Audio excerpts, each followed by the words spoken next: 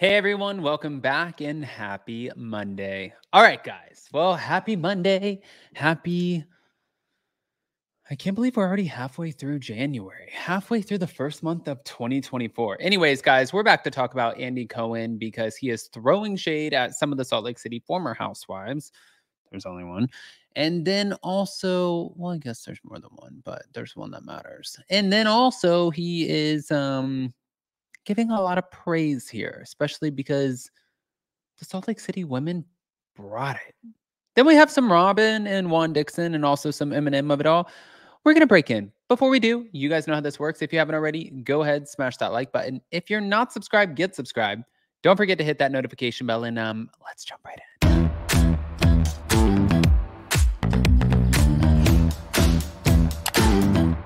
Cause no one can do it like we do it, like we do it, like we do it. Cause no one can do it like we do it, like we do it, like we do it. Okay, so this is where I wanted to start first because Andy Cohen is praising the Salt Lake City cast for keeping their finale, which was definitely a bombshell finale, a secret, and everything that happened at the reunion. So before we get into it, thank you to All About the Real Housewives. Andy Cohen spilled the tea on the Salt Lake City Season 4 reunion and also admitted that he's impressed with the cast for not leaking the finale drama. So the Salt Lake City Season 4 finale episode was one of the best episodes of Real Housewives to ever air on Bravo, and the Salt Lake City Season 4 reunion is gearing up to be an amazing showdown between the Salt Lake City Housewives. Part 1 of the reunion aired last Tuesday and lived up to the hype, so much so that the fans are, well, dying to see parts 2 and 3. Now, during a recent interview with OK Magazine, Andy Cohen reflected on the Salt Lake City Season 4 finale, saying, "It was brilliantly produced. I was in awe of how dramatic it was. I am so happy that the women were able to keep it quiet." Andy also revealed that he instructed the Salt Lake City cast while filming the Season 4 reunion not to spoil or leak the finale episode, as the network wanted the drama to be a surprise to fans. He said, "I'm so grateful for the intense level of interest that the fans have in this franchise, but with the passion for what's happening or what's going to happen, sometimes entire storylines or plot points are leaked. It's never in service of the show, but I remember before we started shooting the reunion, I said to the women, listen, you are sitting on an incredible finale. Don't spoil it by leaking this. Let the viewer see it and hear about it for the first time."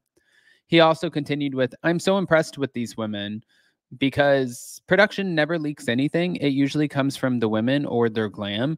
And it was a really great lesson on how we can all have a collective experience watching this and processing it at the same time. And I thought that that was great." Now, meanwhile, during Wednesday's episode of SiriusXM's Andy Cohen Live, Andy spilled the tea on the Salt Lake City Season 4 reunion. Andy and his Andy Cohen Live co-host, John Hill, discussed the Salt Lake City Season 4 reunion on Wednesday. And they had quite a bit to say about all of the drama and what's to come. What was your overriding feeling? I was glad that people responded to it so well because, look, part 3 is supersized and we go very deep into reality Von Tease. You guys saw this, right? I talked a little bit about this. We go so deep into reality Von Tease. He talked about a little bit about that, and he was sharing how on this new season, or on this season that's currently airing, that they wanted to get into the reality Von Teese at first a little bit, but they decided not to get into it because if they would have gotten into it, then that would have made a problem, or it would have been hard for them to circle back and try to explain why they got into it as quick as they got into it. You see what I mean? So this is exactly why they just did not get into it. That's all. Now back to it. Let me get into it.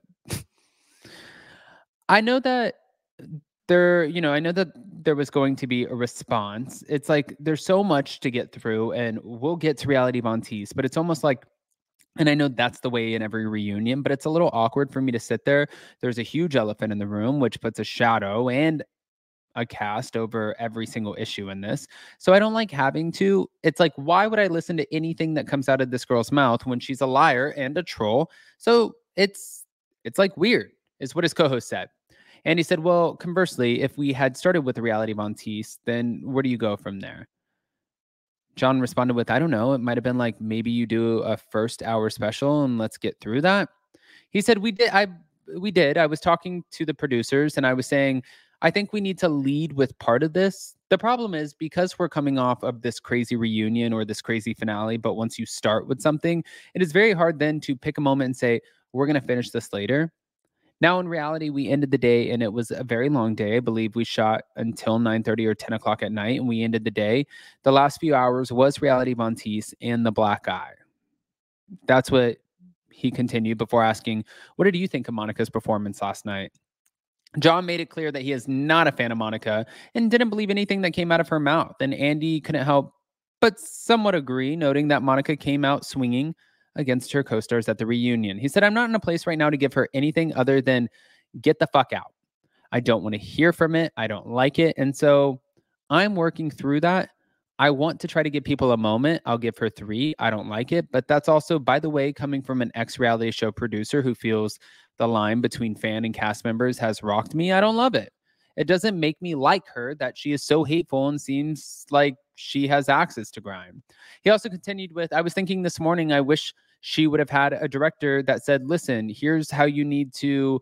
I wish I could have curated her performance. I would have said, first of all, back to the finale, just a little aside. If you had known that this was going to come out, if you're that much of an expert tea dropper, whatever you are, you should be prepared for when it does come out and be like, okay, I'm glad you finally figured it out.